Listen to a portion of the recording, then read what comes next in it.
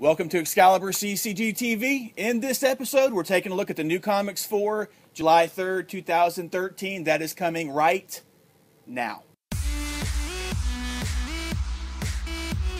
Hello, everyone. Thanks for pressing play. He's Randy. I'm Chris.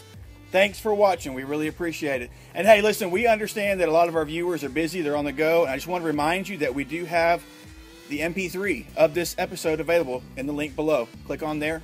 You can listen to it on your iPod while you're on the go if you don't have time to sit down and watch the awesomeness that is ExcaliburCCGTV.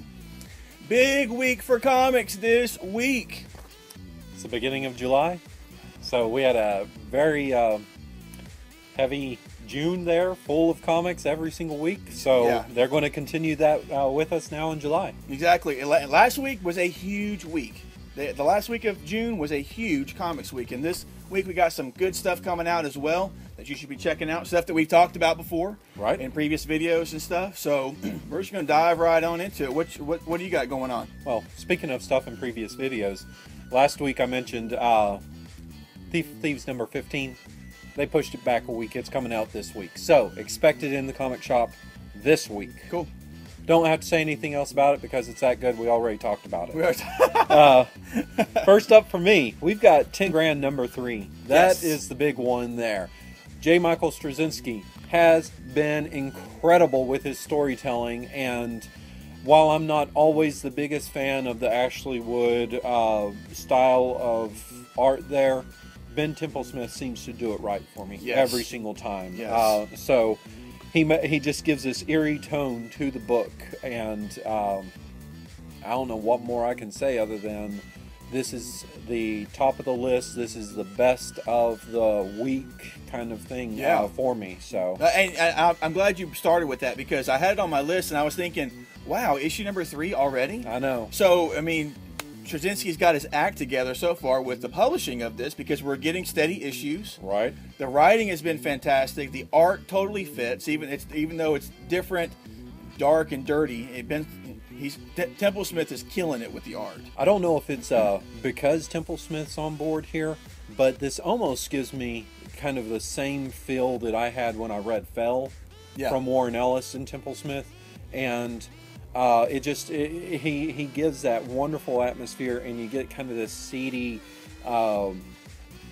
community city kind of thing. Everything doesn't seem real glamorous and bright and shiny metropolis or New York City when you see the Avengers flying through. It has this grittier kind of feel to it. Yes. And those are the type of stories I love. So and something else, and last thing I'm gonna harp on is whenever we got the first issue and even exposed more of this with issue number 2, we're meeting the main character years from the catalyst of what's caused all this. Right. So he's got some tricks up his sleeve.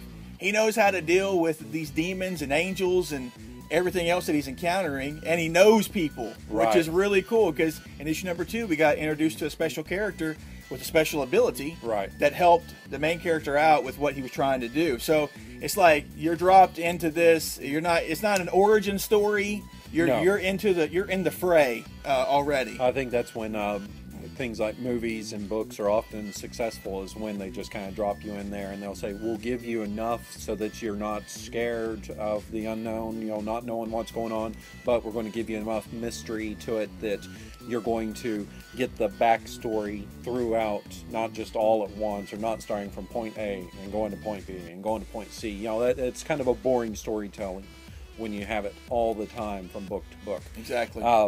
The other thing with this book is something that I was going to talk about, but now I've totally forgotten. So we'll move on to something else. If I remember, I'll throw it in there later. You'll move on. Okay. So it was going to be really profound, but now it's not. Whatever. Well, another book coming out this week that I'm looking forward to. I was impressed with the first issue of it. Is Daredevil Dark Knights. Yes. Number 2. Number 1 took me by surprise, and it's not that it was just 10 out of 10 or just mind-blowing, but it was so emotional for me. And it really pulled me into the story. It pulled me into the struggle that Matt Murdock was facing with the situation. And because I work in a hospital and I'm around a lot of similar things portrayed in the first issue, it really kind of resonated with me. And Lee Weeks' art he's one of the perfect artists for Daredevil as far as I'm concerned. And he knocks it out of the park. So number 2's hitting. I don't know what's going to happen with the second issue. I don't really even care to know because I'm so on board with what happened with the first issue. So, as a comics reader who did not start reading from a young age, I started in my late teens here. I was not familiar with Lee Weeks as having been this old artist. He was this guy who every now and then things I'd read, I'd suddenly see he's doing a guest story arc or something on Incredible Hulk or on whatever other title. I really remember his Incredible Hulk stuff. Yeah. I would pick up and read, and I always loved his art. And so for me with this book, that art just blows me away. It is beautiful. But the other thing that really works with this story, and I think is oftentimes you need from a superhero comic, is that you don't have a villain as the villain in this book. You have something else going, and so it's one of those things that you need to see that from the superhero, some heart from a book, and you're getting that in this in this story. And so that to me makes it a really special comic. There's not a villain. There's a situation. Exactly. It's a situation. It's a believable situation that they then take someone that's an unbelievable character and put them into a situation and say, what are they going to do? And so it's very moving. Yes. This is a highly recommended book. Also, the regular Daredevil series. If you're not getting it, highly recommended. Mark Waid has been killing it on the regular Daredevil. Lee Weeks has been killing it. He's going to be. This is an 8-issue maxi series that's going to have various writers and artists. The first part is. I guess is it going to be in multiple parts with it? Because I know he's on for the first 3. I think Lee Weeks just doing the first 3 or 4, and then some others are coming on board later on, if I'm not mistaken. But these Lee Weeks issues, check them out. Definitely check them out. Cool. Up for me, Satellite Sam #1 comes out. Now, Satellite Sam is written by Matt Fraction. Howard Chaykin's the artist on there. Fraction, for me and for a lot of other people, he can really dive in and give you a great story, or he can have something that is a little lukewarm. It has its moments and then it has some misses. Right here, I have all the confidence you're going to see the first Matt Fraction I described, because what we have is an independent comic from him. His Casanova was all over the place, crazy zaniness, wild storytelling, and he has brought that to his Hawkeye comic. Right. And his Hawkeye comic is very much so an independent comic style of storytelling. It's not a mainstream style that you see in most superhero comics, especially this last issue. If you've read that, doesn't take a lot of time to read, but you have to go back and look at it to see what everything is that's going on with the Pizza Dog story. But so Satellite Sam is going to be this independent style. He's going to have more freedom to do things with his storytelling, and it just seems like a killer concept for me. Give him a little bit of detail on the concept. Well, Satellite Sam, it takes place back in the 50s or 60s. Period piece by Matt Fraction, of course, about a TV show character, Satellite Sam, that the actor who plays that character ends up dead. And the son is the only one that thinks that he's murdered. The problem is his son's an alcoholic and he's a drunk. Right. The other thing is that the pops there was found in not the best of situations. That's right. So, the flop house. Right. So it's got all sorts of intrigue, murder, some probably some sex to it, some whatever else, mature themes, but it's going to be handled well. Most, you get an Image comic and you're mostly going to have mature themes in it, and they just do a great job of telling a really well-rounded story. Yeah. So I'm expecting that with this, and Chaykin's pro there that always gives you great work with his story. So I'm looking forward to that from him. Totally. Out for me this week, we're taking a look at also Green Arrow 22. Yes. With the new creative team that came on board of Jeff Lemire and Andrea Sorrentino, they're just killing it. Right. They're just killing it. I don't know how many people I've dropped this comic into their stack and said, this is a must-read. Or people that said, oh, I'm dropping Green Arrow. This storyline is terrible. Well, you haven't read the latest storyline. You haven't read what Lemire's doing here. He's totally redefining this character, giving you something different, you know, making this character worth reading again. Yes. And so it's going to continue with this issue. And I'm excited because this issue is going to introduce Count Vertigo. Right. Into the new 52. And as far as I can tell, I've always seen him more so associated with like Suicide Squad or who was the Flash, different characters like that I've seen him pop up in the books. So I'm excited to see him facing off here against Oliver. This is something where usually Oliver's just kind of fighting another guy who's not really so much super powered, but is more so on the level with him. Well, now you've got a guy with superpowers. How's he going to stack up against that?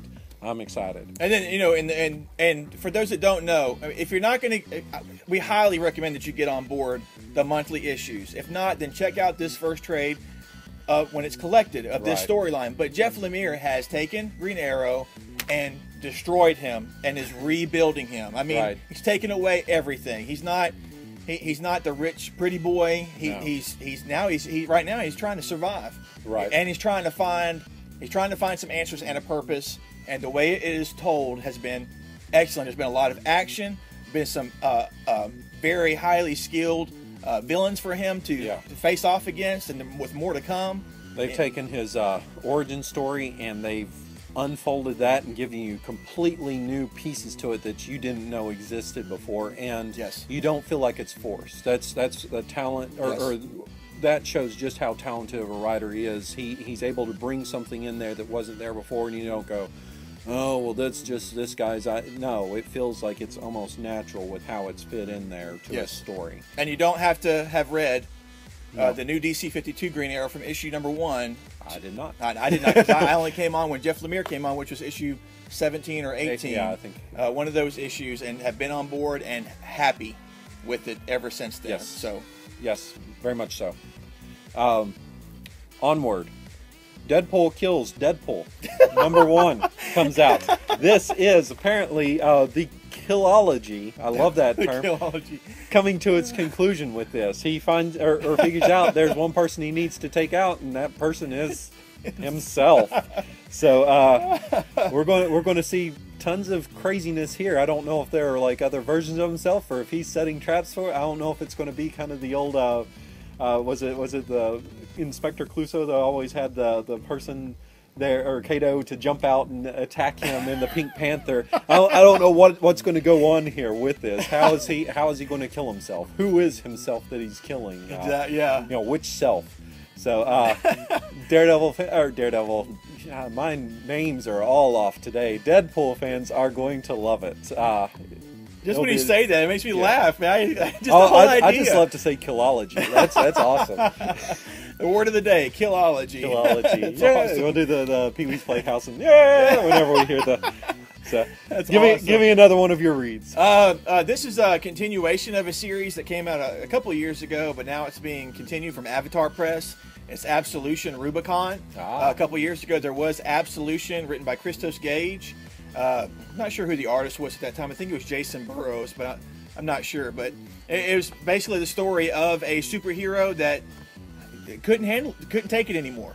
Just could not take it anymore, and snapped and decided to start doing things his own way and put himself above the law. Right.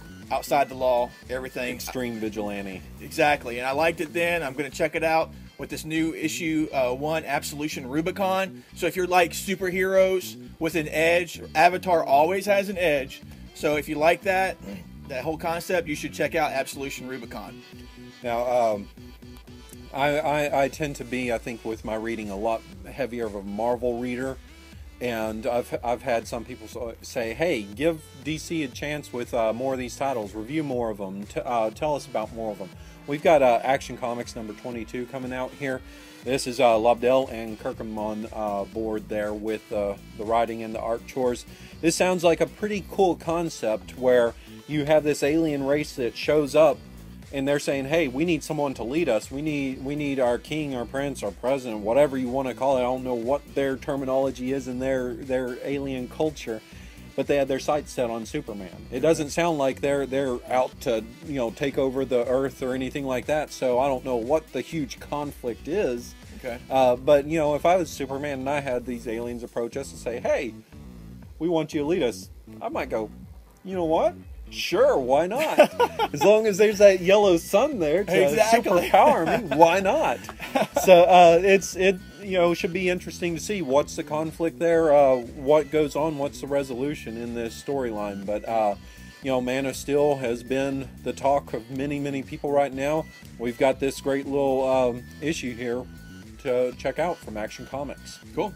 Speaking of more DC, we talked about this before, and the first issue of it all happening is upon us this week with Trinity of Sin. We got Pandora #1 coming out, and this is leading up to the Trinity War that's going to be happening and taking place in all the Justice League titles. So this #1, Trinity of Sin #1, Pandora, focusing on Pandora. There is supposed, in case you don't know, there is supposed to be an event that causes all three of the Justice League teams to become at odds with each other.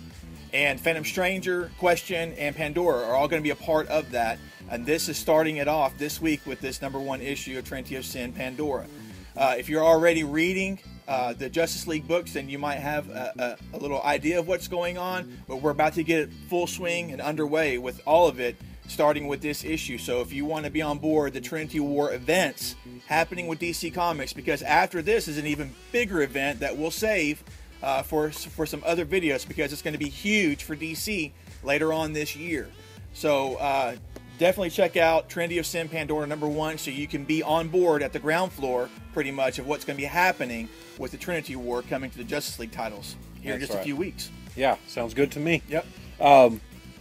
Also, a new #1 that's coming out here to check out, Avengers A.I. So we've had everything kind of the dust settle from Age of Ultron, and we have Hank Pym that's, you know, is last week's Avengers or Age of Ultron #10 A.I.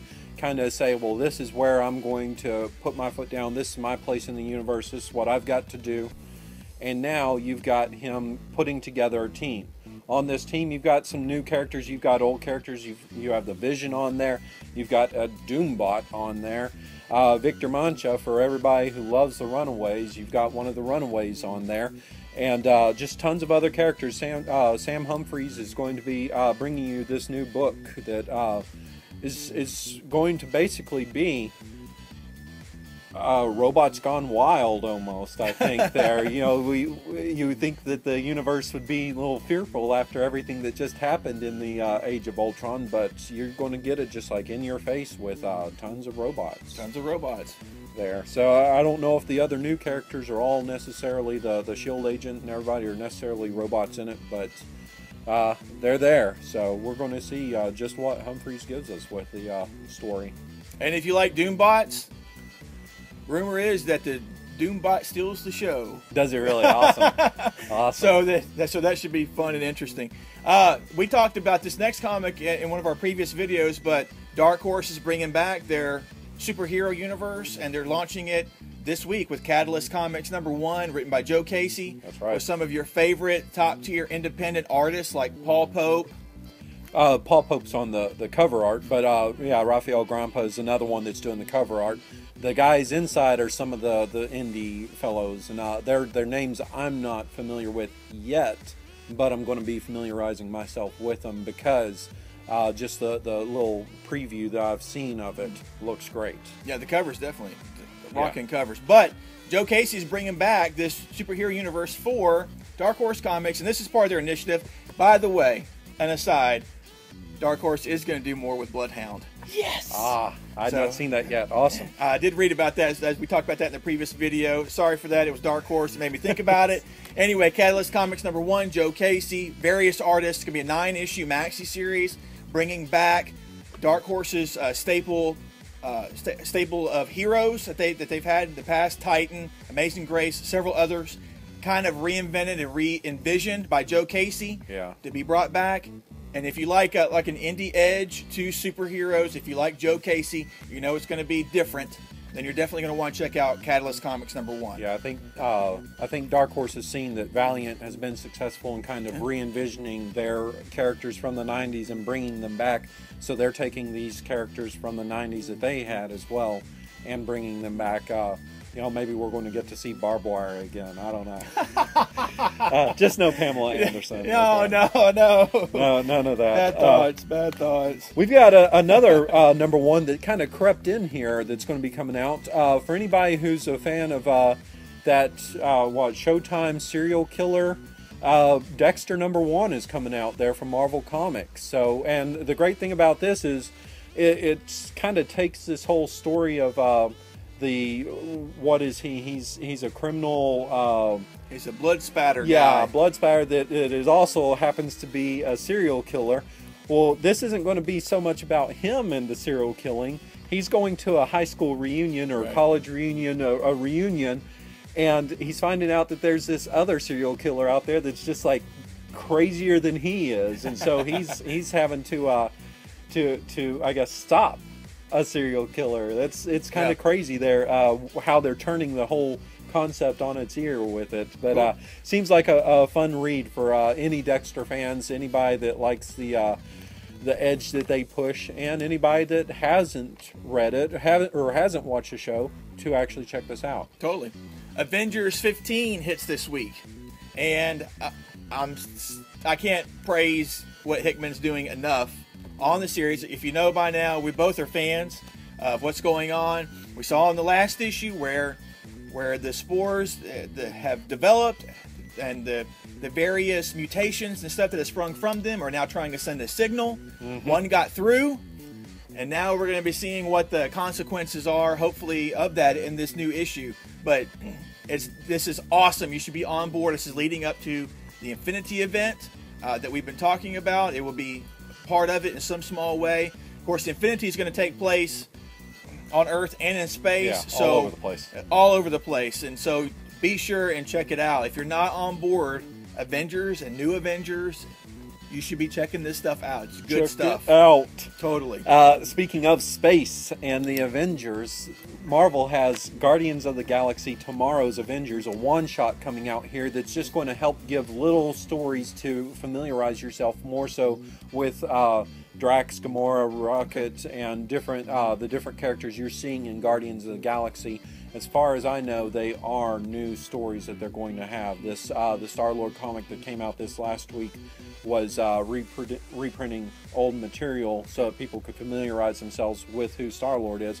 But now we're taking a look at these other ones. It's all at the helm of Bendis, so it's him with some of his old pals there. I believe I saw Oming as one of the people on board drawing. So that's one to check out. Also, we have #1 coming out for Superior Foes of Spider-Man. I don't know what that is going on in the background.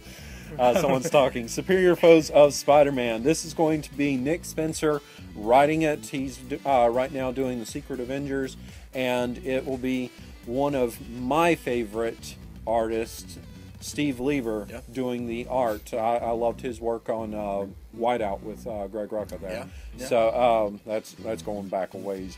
But they're going to take a look at all these different foes here that have, I guess, faced off against this new Superior Spider-Man. Right. Maybe their new attitude or look at just what they think of this new Spider-Man.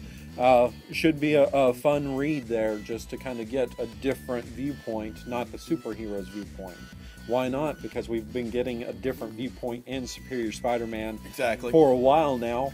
With Doc Ock's viewpoints. So, and for those that don't know, Superior Spider-Man has hurt some villains and ticked off some villains and giving them something to think about. Extreme measures. Exactly. So this should be a really interesting series to see how, if they're coming together to try to take them down, or just what it is. Yeah. Are they sitting around playing poker going, oh, I can't stand when he busted my jaw, or, you know, what is it? I don't know. Because he doesn't just hang them up with the note in the webbing anymore for the police. And you know what? The police aren't too sad to see that that's the case. They're loving them.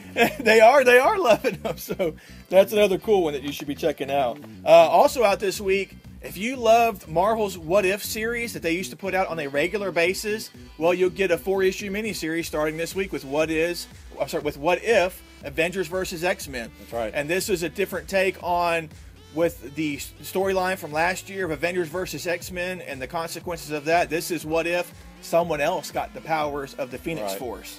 I'm not going to spoil it for you, but it's someone that you're familiar with. So if you like those what if stories and love the whole alternate take on what could have been, it's just a 4-issue series. Check it out. Have fun with it. The thing that's probably the saving grace with that is Jimmy Palmiotti's doing the writing on that. And Palmiotti, one of the things that he knows how to do is take and write a short, nicely packaged, fun story. He is great with just action, with just keeping it rolling there. You don't have downtime and just kind of like dead air kind of moments with him. So you're going to get a good fun read with this one. Very cool.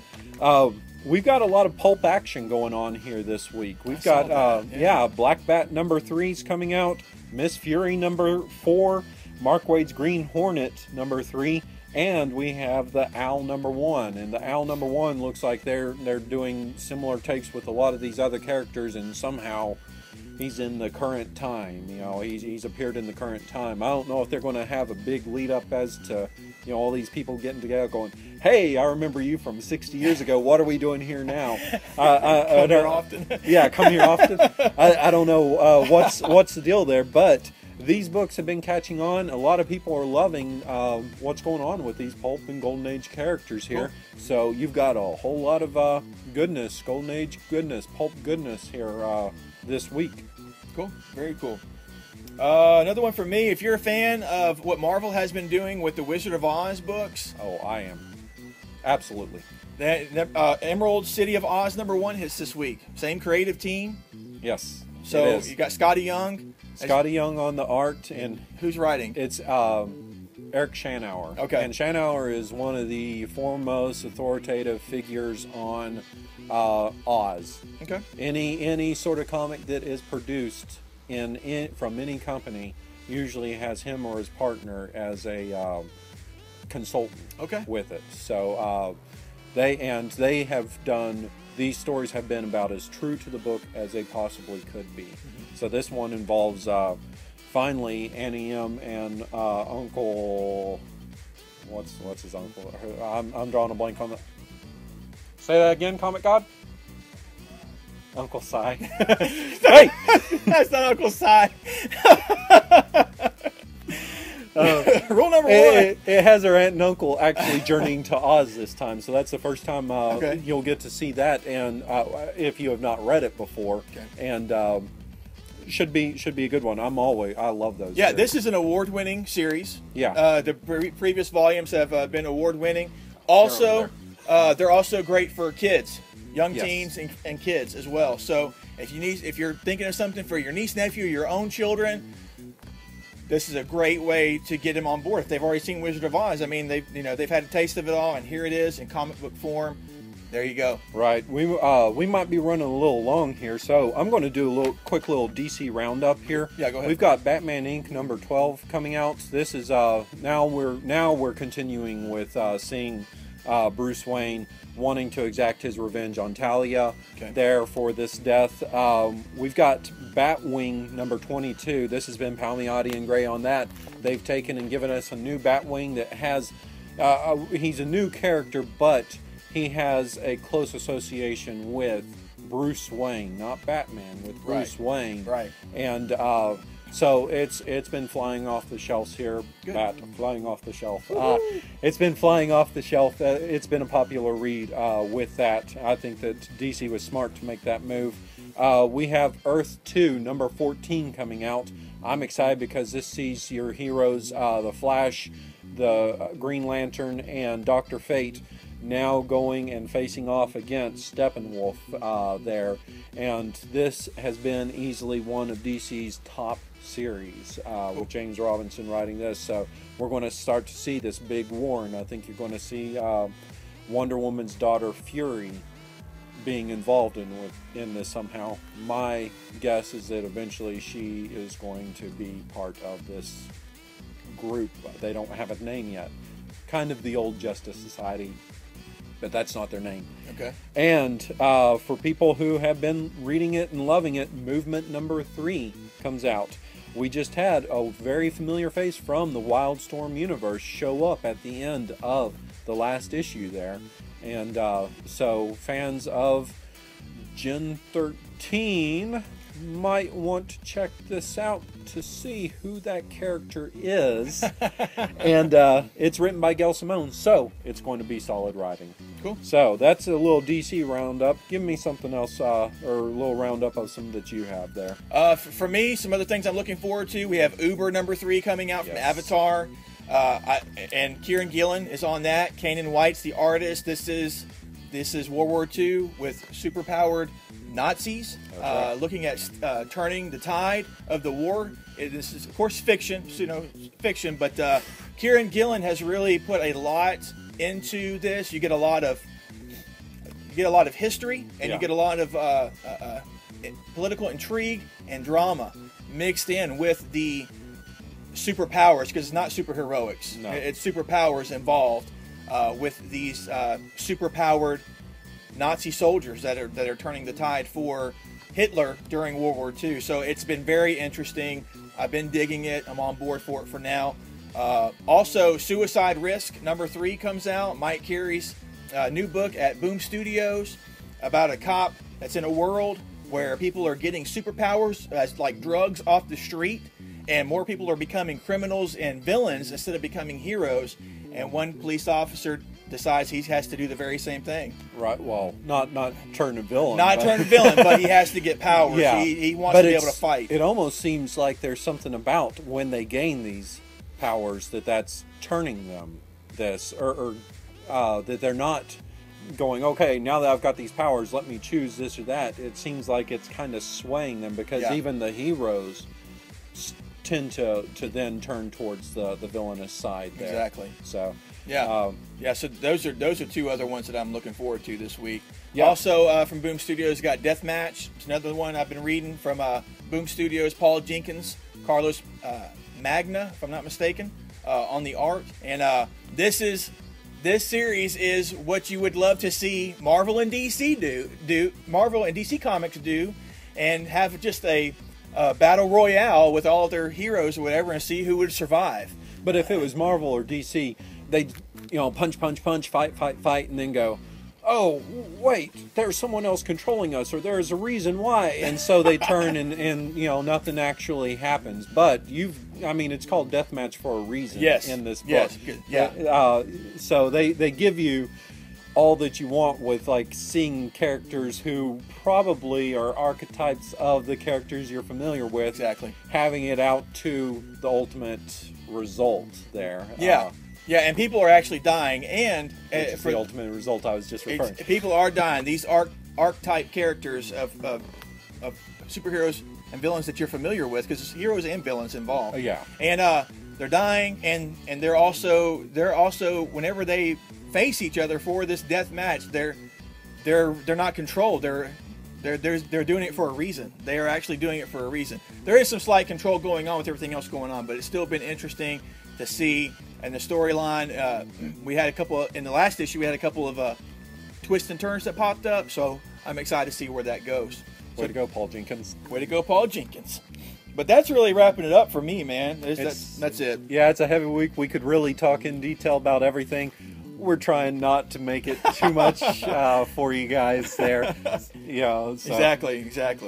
So that's it for me. Is that for you? Yeah, that's it for me. Lots of goodness to read this week. Lots to check out. Lots of number 1s there. So, anybody who comes in and says, oh, well, I don't have much there, I can find something for you to read. Randy can find you something to read. And the word of the week is Killology. Killology. Sorry. But that wraps it up for this week, guys. Thanks for watching. We really appreciate it. Click that subscribe button below if you're not already a subscriber. Click the like button below if you enjoyed it. If we informed you or entertained you, we had to have entertained you somewhat if you're this far along in the video. But also remember, tell your friends, anybody that's related, anybody that's loves comic books, that we're doing this show, and that even if you can't watch the video, you don't have time to sit down and watch the video, we do have the MP3 available for you to download just below in the description below, and spread the word. If you're not here locally, we wish that you were shopping here at Excalibur Comics, Cards, and Games here in Shreveport, Louisiana, or in Texarkana. That's right. But if you're not at these locations, find a great shop. And hey, if you don't have a great shop near you, go to our website, give us a call, and see if there's something that we can do to help you out, because we'd be more than willing to do that. That's it for this week. Until next time, take care, everyone. Killology. Bye.